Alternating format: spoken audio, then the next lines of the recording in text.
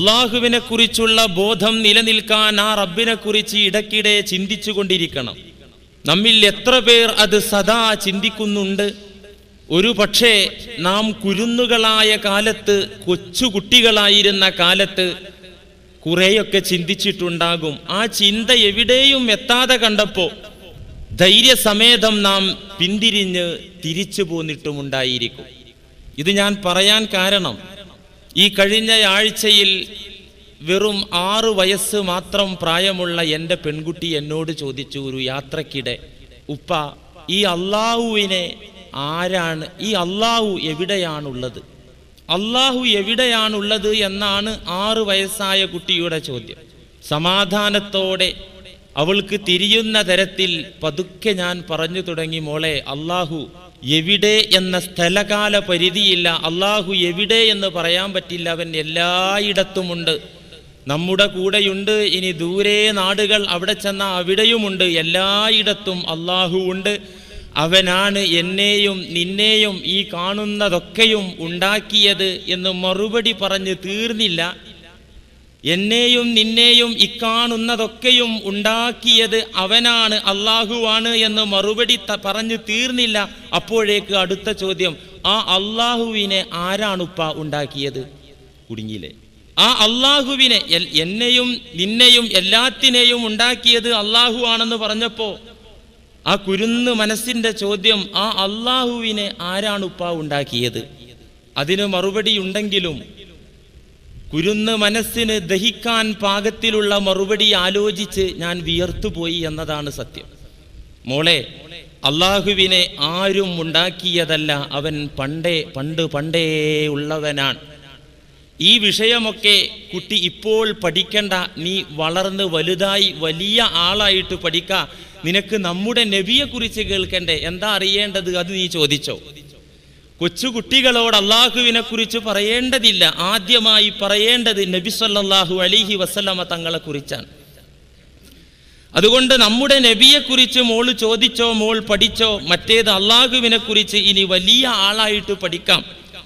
ഔവലു അംരിന്നൽ ആബായി, മാതാപിതാക്കൾക്ക് ആദ്യമായി നിർബന്ധമാകുന്നതും നബി സല്ലല്ലാഹു അലൈഹി വസല്ലമ തങ്ങളെ കുറിച്ച് കൊച്ചുകുട്ടികൾക്ക് പറഞ്ഞു കൊടുക്കലാണ് നിർബന്ധം. അള്ളാഹുവിനെ കുറിച്ച് മനസ്സിലാക്കാൻ അവരുടെ മനസ്സ് പാകപ്പെട്ടിട്ടുണ്ടാകില്ല, അവരുടെ ബുദ്ധി അതിന് പര്യാപ്തമായിരിക്കില്ല. അതുകൊണ്ട് തന്നെ അക്കാര്യം കൂടുതലൊന്നും പറയേണ്ടതില്ല എന്നതാണ് ശറഇന്റെ പരിശുദ്ധ ദീനിന്റെ കൽപ്പന.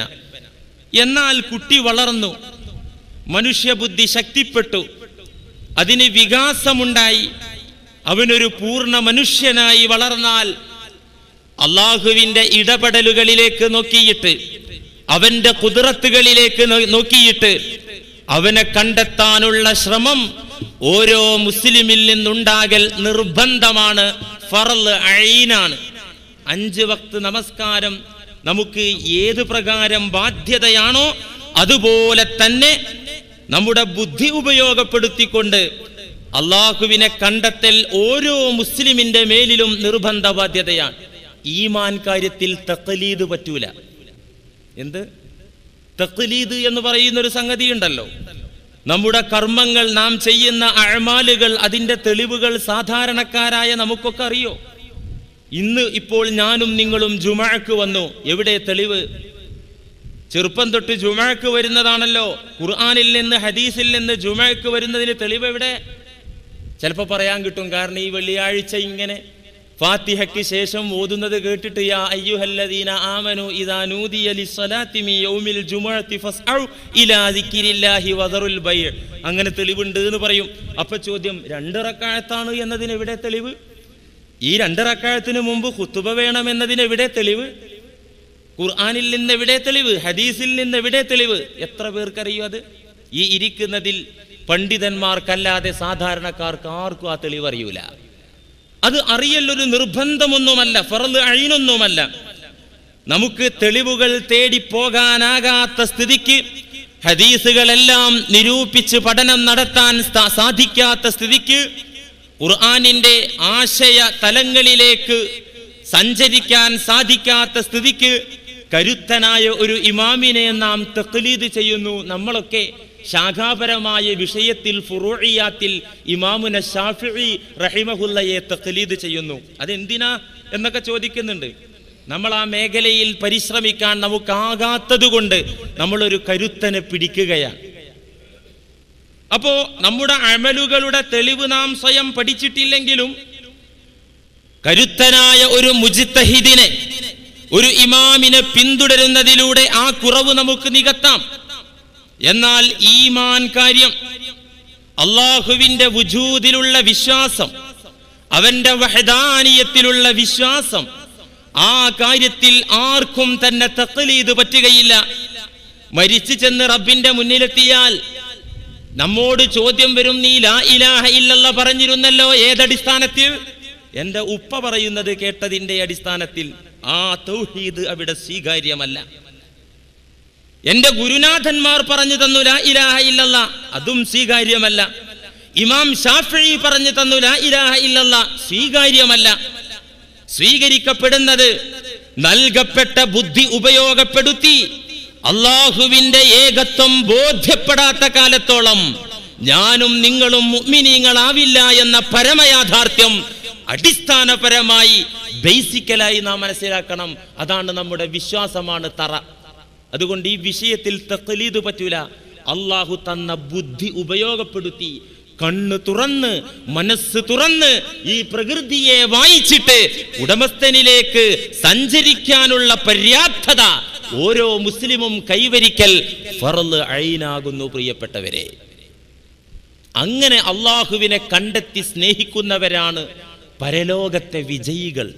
നിങ്ങൾ എന്താ കരുതിയത്? യാന്ത്രികമായി ചില ആരാധനകൾ നടത്തി മരിച്ചുപോയാൽ സ്വർഗം കിട്ടുമെന്നാണോ? അള്ളാഹുവിനെ കുറിച്ചുള്ള ബോധത്തോടെ ആ റബ്ബിനെ സ്നേഹിച്ചുകൊണ്ട് അവനെ ആരാധിച്ച ആളുകളാണ് പാരത്രിക ലോകത്തെ വിജയികൾ.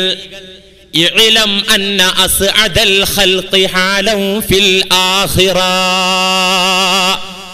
പരലോകത്ത് വിജയത്തിന്റെ അവസ്ഥയുണ്ടാകുന്നത്, പരലോകത്ത് ഉന്നതമായ വിജയങ്ങൾ കൈവരിക്കാനാകുന്നത് അശദ്ദുഹും അഖ്വാഹും ഹുബ്ബൻ ലില്ലാഹി തആല.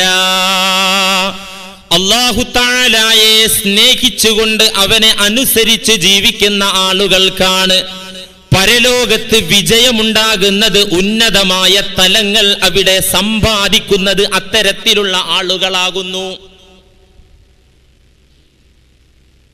അവിടെ രക്ഷപ്പെടുന്നവർ ആരാ? അള്ളാഹുവിനെ അറിഞ്ഞ് സ്നേഹിച്ച് ആരാധന നടത്തിയ ആളുകളാണ് അവിടെ രക്ഷപ്പെടുന്ന ആളുകൾ. ഫഇന്നൽ ആഖിറത മഅനാഹൽ ഖുദൂമു അലല്ലാഹ് വദർകു സആദതി ലിഖാഇഹി. ആഖിറം എന്നാൽ എന്താ? ഫഇന്നൽ ആഖിറത മഅനാഹ. എന്താണ് ആഖിറം എന്ന് പറഞ്ഞാൽ? ദുനിയാവ് എന്ന് പറഞ്ഞാൽ നമുക്ക് തിരിയും. ഇതാണ് ആഖിറം. എന്താ? മഅനാഹൽ ഖുദൂമു അലല്ലാഹ്.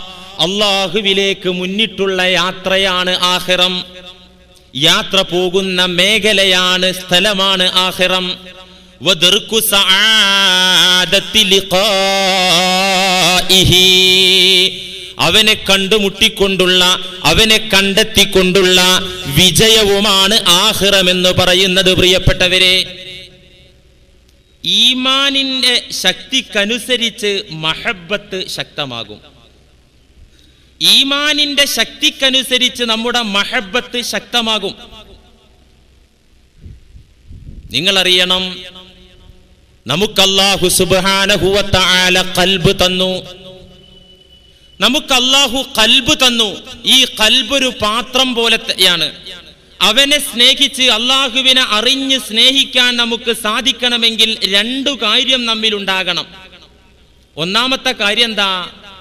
ഖത്ഉ അലാഇഖി ദുനിയാ വ ഇഖ്റാജു ഹുബ്ബി ഗൈരില്ലാഹി തആല മിനൽ ഖൽബ്.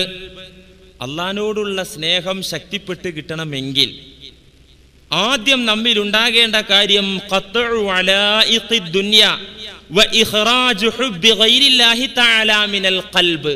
ഈ ഭൗതികമായ പ്രതിബന്ധങ്ങളെ മാറ്റാൻ നമുക്ക് സാധിക്കണം. ദുന്യാവിന്റെ തടസ്സങ്ങളെ നീക്കാൻ. ദുന്യാവ് പലപ്പോഴും ആഖിറത്തിലേക്കുള്ള യാത്രയിൽ തടസ്സമാകും, വഴിയിൽ ബ്ലോക്കാകും. ആ ബ്ലോക്ക് ആദ്യം മാറ്റണം. വഇഖ്റാജു ഹുബ്ബി ഗൈരില്ലാഹി തആല മിനൽ ഖൽബ്, നമ്മുടെ ഹൃദയങ്ങളിൽ നിന്ന് അല്ലാഹു അല്ലാത്തതിനോടുള്ള സ്നേഹം മുഴുവൻ പിഴുതെറിയണം, എടുത്തു മാറ്റണം, പുറപ്പെടിക്കണം. ഹുബ്ബി ഗൈരില്ലാഹി തആല മിനൽ ഖൽബ്, അല്ലാഹുവിനോടല്ലാത്ത സൃഷ്ടികളോട്, അള്ളാഹുവിന്റെ മഖ്ലൂഖാത്തിനോടുള്ള സ്നേഹം കൽബിൽ കുടികൊള്ളുന്നുണ്ടെങ്കിൽ അത് മാറ്റാതെ അള്ളാഹിനോടുള്ള സ്നേഹം കൽബിൽ കയറൂല. എന്തുകൊണ്ട്?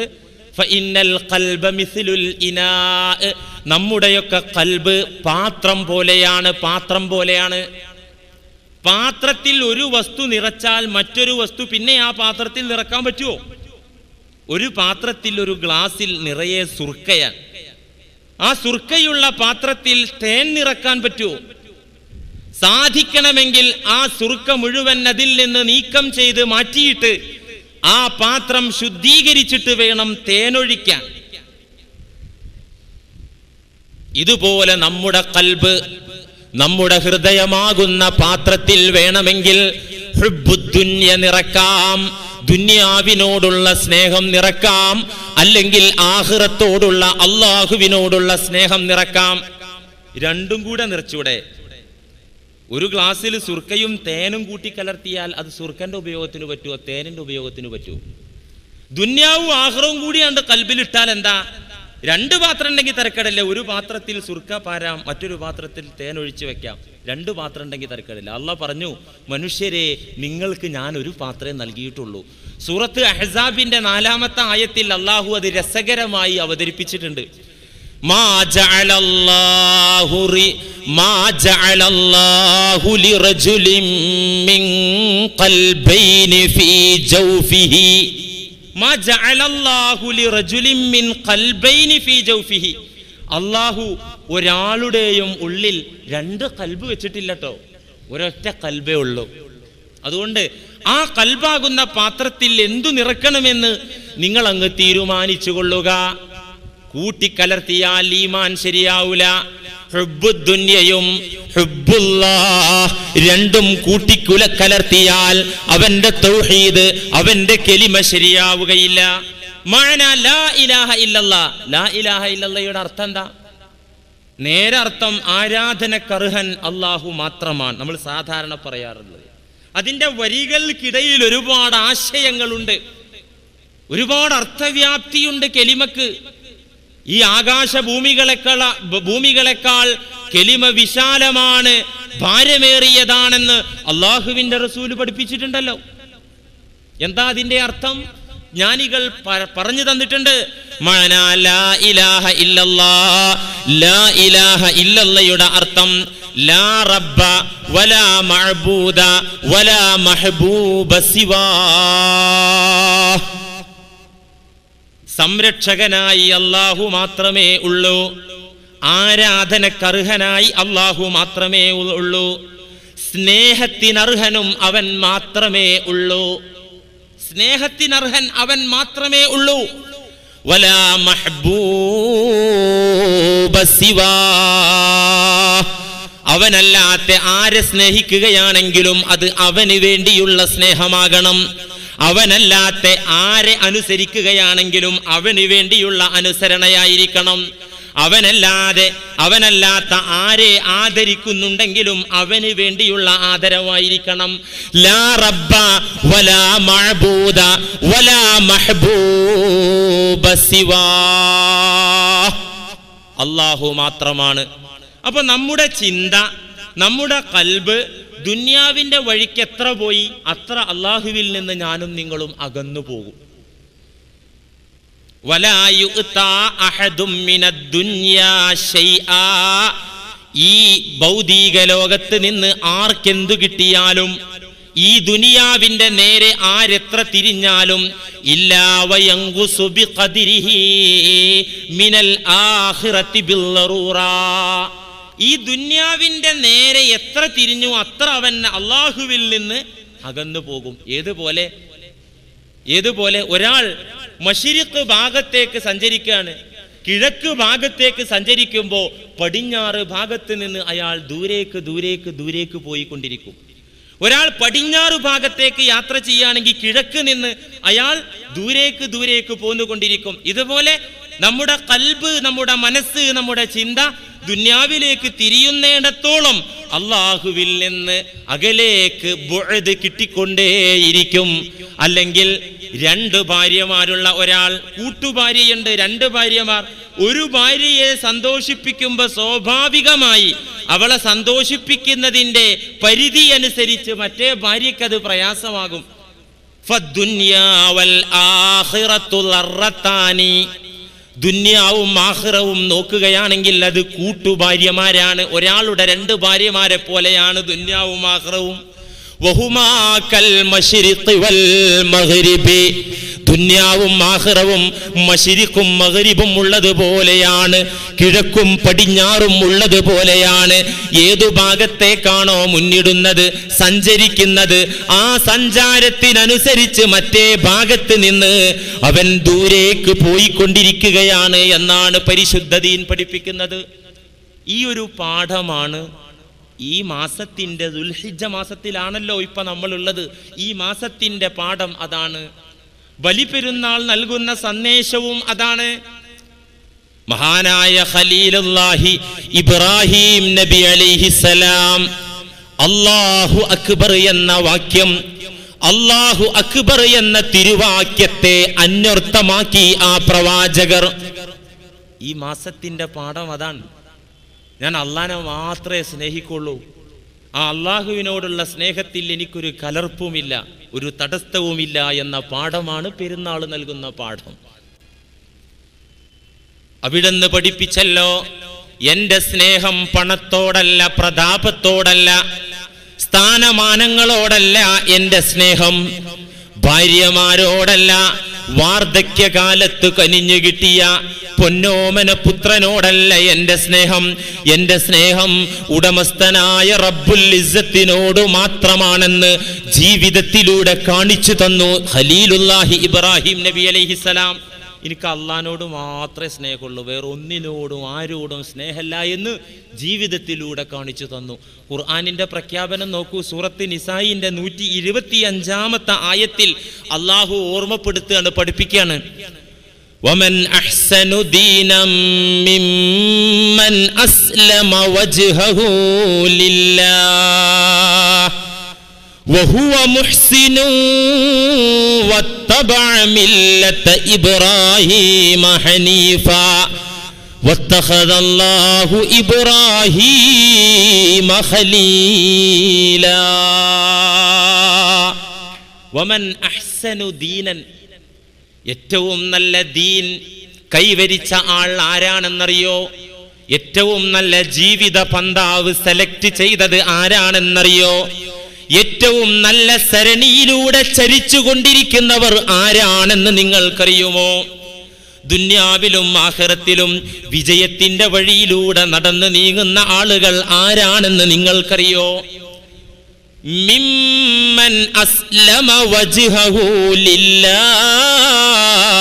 വഹുവ മുഹ്സിൻ, സൽവൃത്തനായിക്കൊണ്ട് സർവാത്മന അല്ലാഹുവിന് സകലതും സമർപ്പിച്ചുകൊണ്ട് വത്തബഅ മില്ലത ഇബ്രാഹീമ ഹനീഫാ, നിങ്ങളുടെ പിതാവായ ഇബ്രാഹീമിന്റെ ചര്യ ആത്മാർത്ഥമായി നിഷ്കളങ്കമായി പിന്തുടരുന്ന ഗ്രൂപ്പ് ആരോ അവരാണ് അഹ്സനുദ്ദീനിന്റെ മെമ്പർമാർ.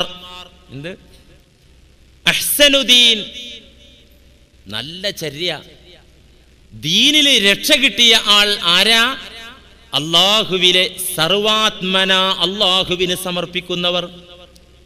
മിമ്മൻ അസ്ലമ വജ്ഹഹു ലില്ലാഹ് വഹുവ മുഹ്സിൻ, സൽവൃത്തനായിക്കൊണ്ട് നന്മകൾ ചെയ്ത്, നന്മ ചെയ്താൽ മാത്രം പോരാ, അല്ലാഹുവിനെ സകലതും സമർപ്പിച്ചുകൊണ്ട് ഇബ്രാഹീമിന്റെ മാർഗം ആത്മാർത്ഥമായി പിന്തുടരുക. ഹനീഫ, വ്യതിയാനമോ വക്രതയോ വളവോ ഇല്ലാതെ എല്ലാവരും ഇബ്രാഹീമിന്റെ വഴി പിന്തുടരുന്നുണ്ട്. അത് ഉലൂഹിയത്ത് അറുത്തിട്ട് പോത്തിറച്ചി തിന്നിനോടത്ത് മാത്രമേ ഉള്ളൂ. അതറിയുന്ന റബ്ബ് തിരുത്താണ്. അങ്ങനെയല്ല, വത്തബഅ മില്ലത ഇബ്രാഹീമ ഹനീഫാ, ആ വഴിയിലൂടെ തെറ്റാതെ വളയാതെ ആ പിതാവ് നടന്ന് നീങ്ങിയ വഴിയിലൂടെ ഹനീഫായിട്ട് നേർക്ക് നേരെ അങ്ങ് നടന്നു വരുന്ന ആളുകൾ. എന്തുകൊണ്ട്?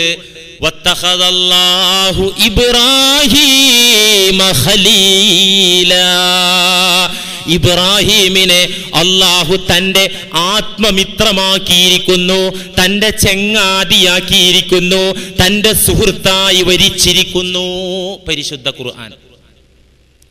ഇബ്രാഹിം നബിക്ക് അള്ളാഹു എന്ത് സ്ഥാനാ കൊടുത്തത്? ലിഅന്നഹു ഇൻതഹാ ഇലാ ദറജത്തിൽ ഖുല്ലത്തി അല്ലത്തി ഹിയ അർഫഉ മഖാമാത്തിൽ മഹബ്ബത്തി. സ്നേഹിതനാക്കുന്നത് എപ്പോഴാ? ഒരാളെ ചങ്ങാതിയാക്കുന്നത് എപ്പോഴാ? ഒരാളെ ഒരിക്കൽ കണ്ടു, പരിചയപ്പെട്ടു, ഇഷ്ടം തോന്നി, ചങ്ങാതിയാക്കുവോ? ഇല്ലല്ലോ. ദീർഘനാളുകൾ സഹവസിച്ച് കൂടെ നടന്ന് അവന്റെ വാക്കും പ്രവൃത്തിയും ചലനങ്ങളുമൊക്കെ ഇഷ്ടപ്പെടുന്ന നേരത്താണ് അവനെ ഉറ്റ സുഹൃത്താക്കുക, അവനെ ചങ്ങാതിയാക്കുക. അപ്പൊ ചെങ്ങാത്തം, ഹുല്ലത്ത് എന്ന് പറയുന്നത്, സൗഹൃദ ബന്ധം എന്ന് പറയുന്നത് ഹിയ അർഫഉ മഖാമാത്തിൽ മഹബ്ബത്തി, സ്നേഹബന്ധത്തിന്റെ ഏറ്റവും ശക്തിപ്പെട്ട മേഖലയാണ് സൗഹൃദ ബന്ധം, ചെങ്ങാത്ത ബന്ധം എന്ന് പറയുന്നത്. അള്ളാഹുവിനെ ഇബ്രാഹിം നബി സ്നേഹിച്ച് അള്ളാഹു ഇബ്രാഹിം നബിയെ സ്നേഹിച്ച് ആ സ്നേഹബന്ധം ലിഅന്നഹു ഇൻതഹാ ഇലാ ദറജാത്തിൽ ഖുല്ലത്തി, പരസ്പരം കൂട്ടുകാരാകുന്ന തലത്തിലേക്ക് ആ സ്നേഹബന്ധം ശക്തിപ്പെട്ടു, പരസ്പരമുള്ള സ്നേഹത്തിന് ശക്തിയുണ്ടായി. ഇത് വെറുതെ അല്ലാഹ് ഇബ്രാഹിം നബിയെ ചങ്ങാതി, നിന്നെ ഞാൻ ചങ്ങാതിയാക്കിയിട്ടുണ്ട് എന്ന് പറഞ്ഞൊരു സുപ്രഭാതത്തിൽ കൊടുത്തൊരു ഓഫറൊന്നുമല്ല. ആ ചങ്ങാതിയാകാനുള്ള യോഗ്യത ഇബ്രാഹിം നബി അലൈഹിസ്സലാം കൈവരിച്ചു.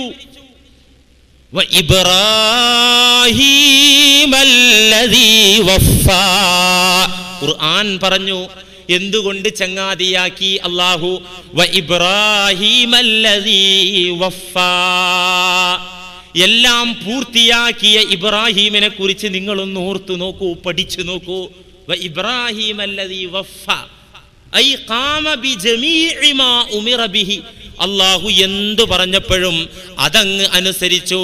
ഇദ് ഖാല ലഹു റബ്ബുഹു അസ്ലിം ഖാല അസ്ലംതു ലിറബ്ബിൽ ആലമീൻ.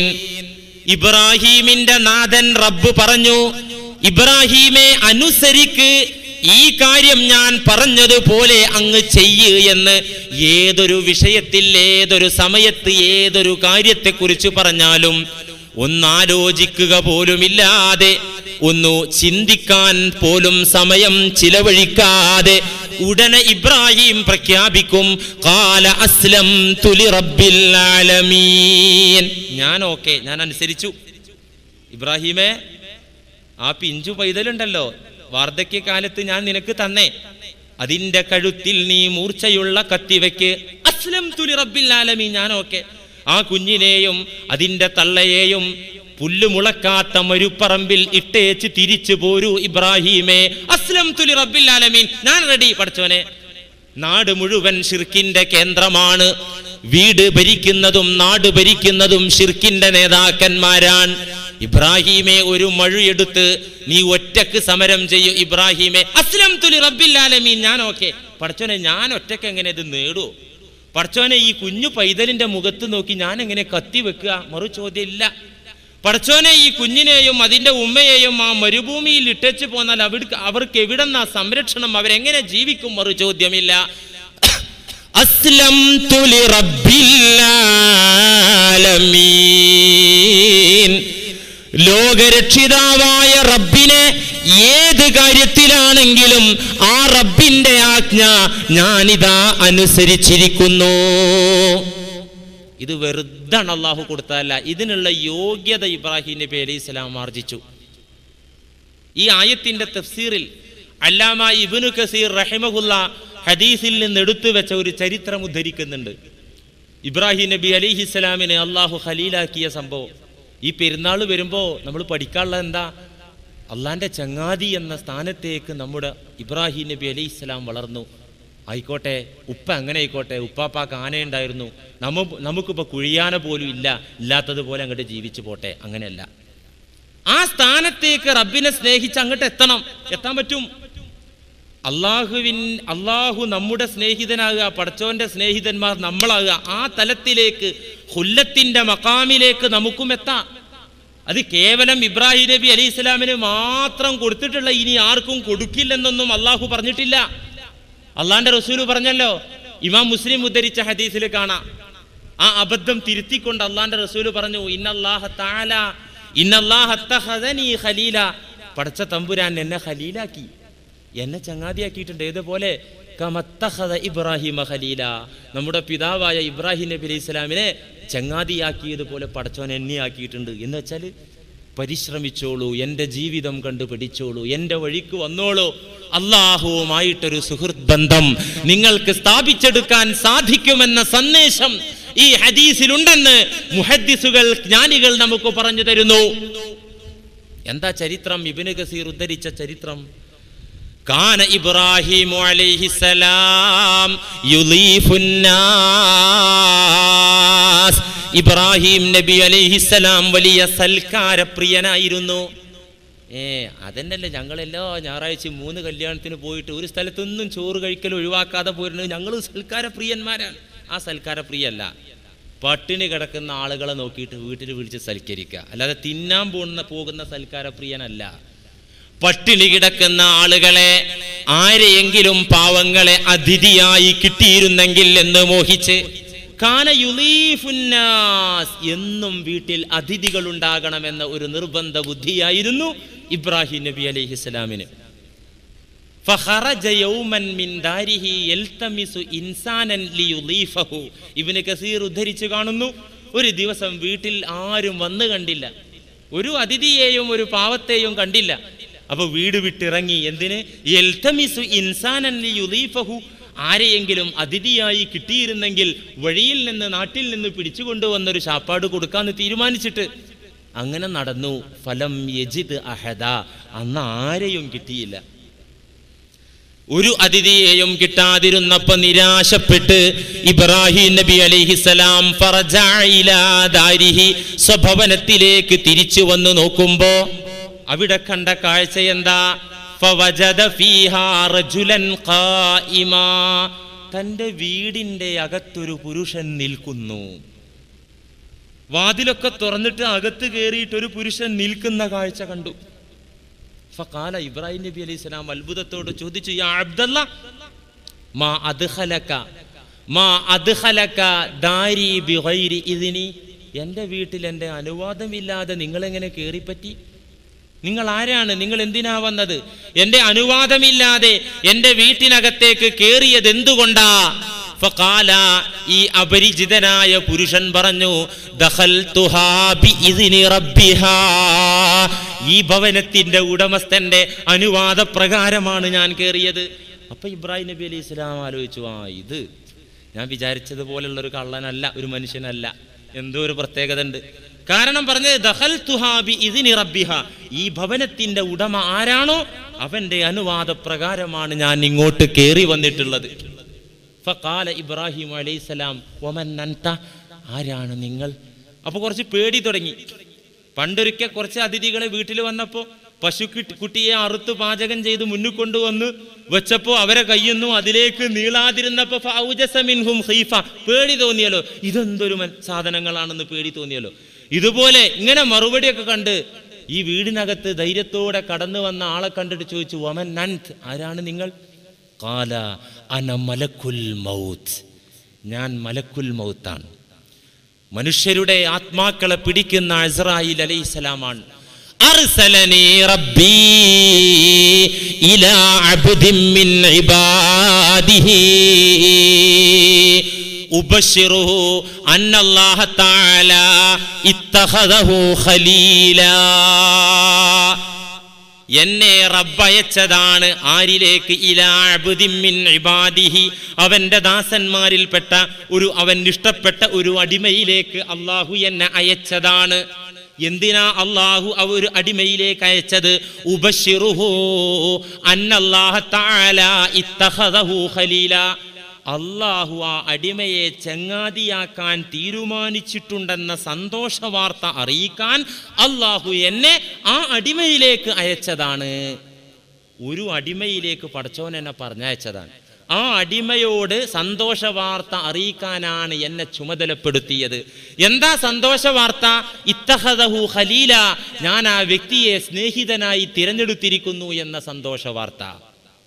ഇത് കേട്ട് ഇബ്രാഹിം നബി അലൈഹിസ്സലാം ചോദിക്കാണ്, വമൻ ഹുവ, ഏതൊരടിമയാണത്? അറിഞ്ഞാൽ കൊള്ളായിരുന്നു. ഫവല്ലാഹി ഇൻ അഖ്ബർതനി ബിഹി സുമ്മ കാന ബി അഖ്സൽ ബിലാദ് ലആതിയന്നഹു. ആ അടിമയെ കുറിച്ച് എനിക്ക് പറഞ്ഞു തരുമോ? അല്ലാഹ് ചങ്ങാതിയാക്കി തെരഞ്ഞെടുത്ത ആ ഇഷ്ടദാസനായ അടിമയെ കുറിച്ചൊരു വിവരം എനിക്ക് തരുമോ? സുമ്മ കാന ബി അഖ്സൽ ബിലാദ് ലആതിയന്നഹു. ആ അടിമ ഉഗാണ്ടയിലാണെങ്കിലും ഞാൻ പോകും. അത് നമ്മുടെ ഭാഷയിലുള്ള അർത്ഥട്ടോ, ഹദീസിന്റെ അർത്ഥമല്ല. ഏത് നാട്ടിലാണെങ്കിലും ശരി, ലആതിയന്നഹു, അള്ളാന്റെ ചങ്ങാതി എന്നുള്ള ആളെ കാണാൻ ഞാൻ പോകുമെന്ന് മാത്രല്ല,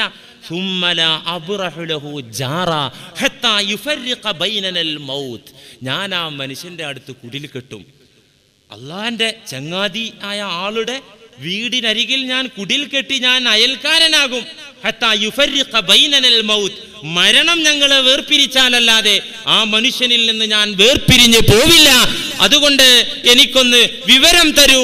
അള്ളാഹു ഇഷ്ടപ്പെട്ട് സ്നേഹിതനാക്കി തിരഞ്ഞെടുത്ത അള്ളാഹുവിന്റെ ദാസനെ കുറിച്ചുള്ള വിവരം എനിക്ക് തരൂ എന്ന് മലക്കുൽ മൗത്ത് അലൈഹിസ്സലാമിനോട് ഇബ്രാഹിം നബി അലൈഹിസ്സലാം ചോദിച്ചപ്പോ മലക്കുൽ മൗത്ത് പറഞ്ഞ മറുപടി,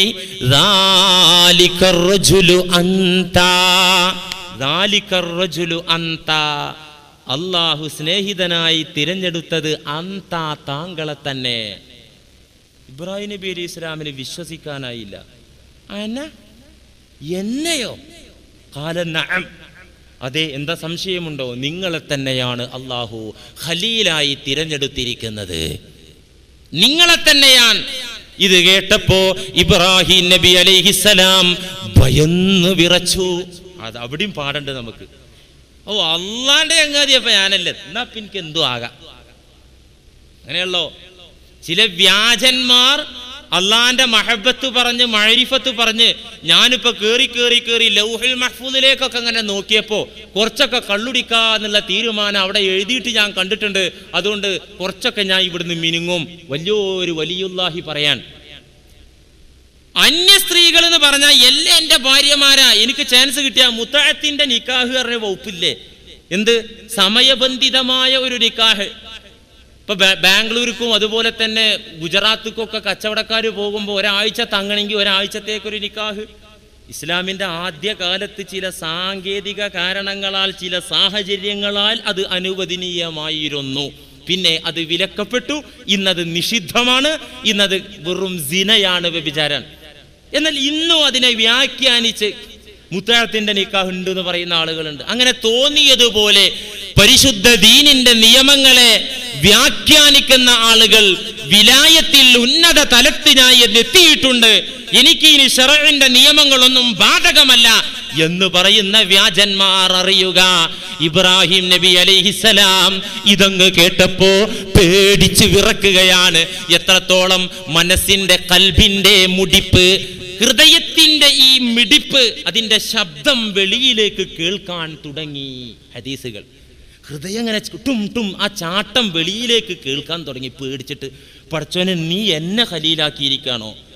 തുടർന്ന് ചോദിച്ചു, ഫീമത്തഖദനില്ലാഹു ഖലീല, അല്ലയോ അസ്രായീലേ, എന്തൊരു അടിസ്ഥാനത്തിലാണ് ഈ പാവപ്പെട്ട ഇബ്രാഹിമിനെ അല്ലാഹു ഖലീലാക്കിയിട്ടുള്ളത്? ഖാല, മലക്കുൽ മൗത്ത് പറഞ്ഞുകൊടുത്തു, ഇന്നക തുഅ്തിന്നാസ് വലാ തസ്അലുഹും. അല്ലാഹ് പറഞ്ഞതൊക്കെ നിങ്ങൾ കേട്ടു. ആ അള്ളാനെ നിങ്ങൾ മറ്റെന്തിനേക്കാളും സ്നേഹിച്ചു. തീർന്നില്ല, അള്ളാന്റെ ഒരു സ്വഭാവം നിങ്ങൾ നിങ്ങളുടെ ജീവിതത്തിൽ പകർത്തി. ഇന്നക തുഅ്തിന്നാസ് വലാ തസ്അലുഹും, നിങ്ങൾ ജനങ്ങൾക്ക് അങ്ങോട്ട് കൊടുക്കുകയാണ്. അവരെ നിങ്ങൾ ആശ്രയിക്കുന്നില്ല, അവരെ നിങ്ങൾ നോക്കുന്നില്ല, അവരുടെ സഹായമോ ഒന്നും നിങ്ങൾ പരിഗണിക്കുന്നില്ല. ഇന്നക തുഅ്തിന്നാസ്, താങ്കൾ ജനങ്ങൾക്ക് നൽകുകയാണ്, അവരെ സേവിക്കുകയാണ്, അവർക്ക് നിങ്ങൾ നൽകിക്കൊണ്ടിരിക്കുകയാണ്. എന്നാൽ വലാ തസ്അലുഹും, പകരം അവരിൽ നിന്നൊന്നും നിങ്ങൾ വാങ്ങുന്നില്ല. അള്ളാഹു ഇങ്ങനെ തന്നെയല്ലേ? ആ അള്ളാഹുവിന്റെ സ്വഭാവം നിങ്ങൾ സിദ്ധിക്കാൻ പരിശ്രമിച്ചു. ഹദീസിലുണ്ട് തഖല്ലഖൂ ബി അഖ്ലാഖില്ലാ ഖാല റസൂലുള്ളാഹി. എന്താണ് തഖല്ലഖൂ ബി അഖ്ലാഖില്ലാ? നിങ്ങൾ അള്ളാഹിന്റെ സ്വഭാവം നിങ്ങൾ സ്വീകരിച്ചു പരിശീലിക്കണം. ഇതെന്തോ ഒരു ശിർക്കിന്റെ കഥയാണോ? അല്ല, ഹദീസിലുള്ളതാ. തഖല്ലഖൂ ബി അഖ്ലാഖില്ലാ, അള്ളാഹുവിന്റെ സ്വഭാവം നിങ്ങൾ നിങ്ങളുടെ ജീവിതത്തിൽ, അള്ളാഹുവിൻ്റെ ജൂദ്, അള്ളാഹുവിൻ്റെ കറമ്, അള്ളാഹുവിൻ്റെ മിന്നത്ത്, അള്ളാഹുവിൻ്റെ ഹിബത്ത് എന്ന് തുടങ്ങി അള്ളാഹുവിൻ്റെ റഹ്മത്ത്, അങ്ങനെയാണല്ലോ. കരുണ ചെയ്യുന്നവരോടെ അള്ളാഹു കരുണ കാണിക്കൂ. ഈ സിഫാത്തുകൾ നാം നമ്മുടെ ജീവിതത്തിൽ പകർത്തണം. അതുകൊണ്ട് ഖലീലുള്ളയായി അങ്ങയെ തിരഞ്ഞെടുത്തിരിക്കുന്നു എന്ന് പറഞ്ഞപ്പോ പേടിച്ച് വിറക്കുകയാണ് ഖലീലുള്ള. ഈ ഉന്നതമായ മഖാമിലേക്ക് കയറിപ്പോകണം നമ്മളെല്ലാവരും. ഉലുഹിയ്യത്ത്, ആ പാവനമായ കർമ്മത്തെ, അല്ലെങ്കിൽ അള്ളാഹുവിനെ മാത്രം സ്നേഹിക്കുന്നു എന്ന് അന്വർത്ഥമാക്കിയ പരിഭാവനമായ കൃത്യത്തെ അനുസ്മരിച്ചുകൊണ്ട് നമ്മൾ ഉലുഹിയ്യത്ത് അറുക്കുന്നു. ഉലുഹിയ്യത്ത് എന്നത് വെറും മാംസാഹാരത്തിന് വേണ്ടിയുള്ള, അല്ലെങ്കിൽ മാംസം ദാനം ചെയ്യാൻ വേണ്ടി മാത്രമുള്ള ഒരു പ്രക്രിയയല്ല. ആ ഒരു മൃഗത്തിന് ഒരുപാട് പ്രത്യേകത ഉണ്ടല്ലോ. അഴിബുള്ള മൃഗമാകാൻ പാടില്ല. ശരീരം ക്ഷീണിച്ച, മുടന്തുള്ള, ചൊറി പിടിച്ച, വ്രണമുള്ള, അവയവങ്ങൾക്ക് മുറിവ് പറ്റിയ മൃഗം ഒന്നും ആകാൻ പാടില്ല. ആ മൃഗത്തെ വാങ്ങിക്കൊണ്ടുവന്നാൽ അതിനെ ആദരിച്ചു പോറ്റണം. എന്ന് വെച്ചാൽ തമിഴ്നാട്ടിൽ കാളന്റെ കഴുത്തിൽ മാലട്ടെടുക്കണമാതിരി ഉദൂഹിയത്തിന്റെ കന്നാലിക്ക് മാലട്ടെടുക്കണം എന്നല്ല. അതിന് സൗകര്യം ചെയ്തു കൊടുക്കുക, അതിന് പോഷകാഹാരം ചെയ്തു കൊടുക്കുക, അതിനെ ഉപദ്രവിക്കാതിരിക്കുക. അതൊരു വലിയ പ്രതീകമാണ്. ആ ഒരു എന്തിന്റെ പ്രതീകം? അല്ലാഹു അക്ബർ എന്നത് അന്വർത്ഥമാക്കുന്നതിന്റെ പ്രതീകമാണ് ആ ഒരു. അത് ശിആറുള്ളയാണ്, അള്ളാഹുവിന്റെ ചിഹ്നമാണ്. അതുകൊണ്ട് ആ ചിഹ്നം സാധ്യമാകുന്ന അത്ര തന്റെ കഴിവിനനുസരിച്ച് പ്രകടമാക്കണം.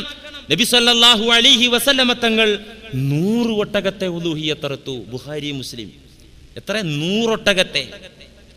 അതിൽ 68 ബലിമൃഗങ്ങളെയും ആ തിരുകരം കൊണ്ടു തന്നെ ബലിയറുത്തു. ബാക്കിയുള്ളത് അലി റളിയല്ലാഹു അൻഹുവിനെ ചുമതലപ്പെടുത്തി. ഇതിനൊരുപാട് നിയമങ്ങൾ, ചില നിബന്ധനകൾ പാലിക്കേണ്ടതുണ്ട്. കേവലം മാംസം ദാനം ചെയ്യുകയാണെങ്കിൽ ഈ നിയമമൊന്നും പാലിക്കണ്ടല്ലോ. ഉലുഹിയ്യത്തിന് തീരുമാനിച്ച വ്യക്തി ദുൽഹിജ്ജ മാസം പിറന്നത് മുതൽ ബലിയറുക്കുന്നത് വരെ അവൻ സന്യാസിയാണ്. എന്ന് വെച്ചാൽ ഇഹ്റാമിലുള്ള ഹാജിമാരെ പോലെ ശരീരത്തിലുള്ള മുടികളോ നഖമോ നീക്കം ചെയ്യരുത്. സുഗന്ധം ഉപയോഗിക്കുന്നതിന് കുഴപ്പമില്ല കേട്ടോ. ഹാജിമാരെ പോലെ അങ്ങോട്ട് നിങ്ങൾ ഖിയാസാക്കി എല്ലാം അങ്ങനെ വിചാരിക്കരുത്. ശരീരത്തിലെ രോമങ്ങളോ നഖങ്ങളോ നീക്കാതെ അവനൊരർത്ഥത്തിൽ സന്യാസിയാണ്. ചില ആളുകളൊക്കെ ഇത് സൂക്ഷിക്കും. പെരുന്നാളിൻ്റെ അന്ന് രാവിലെ ഷേവ് ചെയ്തിട്ട് പള്ളിയിൽ പോകും, എന്നിട്ട് അറക്കും. ഇത് അവസാന ഉളു മുറിയുന്ന മാതിരി. അതൊക്കെ സൂക്ഷിക്കേണ്ട സംഗതിയാണ്. ഫിഖ്ഹിന്റെ മസ്അല പറയാൻ പറ്റിയ സമയമല്ല, അതിനുള്ള നേരിപ്പ് ഇവിടെ ഇല്ല. അപ്പോ ഇത് ശിആറുള്ളയാണ്. നമ്മിലെ നഫ്സ് അമ്മാറയെ, നമ്മുടെ ദുരാഗ്രഹങ്ങളെ, നമ്മിലെ മൃഗീയതയെ കശാപ്പ് ചെയ്യുന്നതിന്റെ, നശിപ്പിക്കുന്നതിന്റെ പ്രതീകമായി നാം നടത്തുന്ന ഒരു പ്രതീകാത്മക ബലിയാണ് ഉലുഹിയ്യത്ത്. അല്ലാഹു അക്ബർ, പടച്ചവനാണ് എനിക്ക് വലുത്, അവനോടാണ് എനിക്ക് ഏറ്റവും സ്നേഹം. ആ സ്നേഹത്തിന് തടസ്സമാകുന്ന എന്തുണ്ടെങ്കിലും, ഏതുണ്ടെങ്കിലും, ആരുണ്ടെങ്കിലും ഞാൻ അറുക്കും, ബലിയറുക്കുമെന്ന സന്ദേശമാണ് ഉലുഹിയ്യത്ത് നൽകുന്ന പാഠം. ഇത് നമ്മൾ അറിയണം. ഈ സമയം, ഈ മാസം, ഈ ദിനങ്ങൾ, ഈ പവിത്രമായ ദിനരാത്രങ്ങളൊക്കെ നമുക്ക് നൽകുന്ന പാഠം, പ്രിയപ്പെട്ടവരെ, അള്ളാഹുവിനെ സ്നേഹിക്കണം. അവൻ്റെ സ്നേഹത്തിൻ്റെ മീതെ, അവനോടുള്ള ഹുബ്ബിനെ മീതെ മറ്റൊന്നും കയറി വരാൻ പാടില്ല എന്ന പാഠമാണ്. അല്ലാഹു സുബ്ഹാനഹു വ തആല അതിന് തൗഫീഖ് നൽകുമാറാകട്ടെ. വ ആഖിറു ദഅവാന അനിൽ ഹംദുലില്ലാഹി റബ്ബിൽ ആലമീൻ. അസ്സലാമു അലൈക്കും.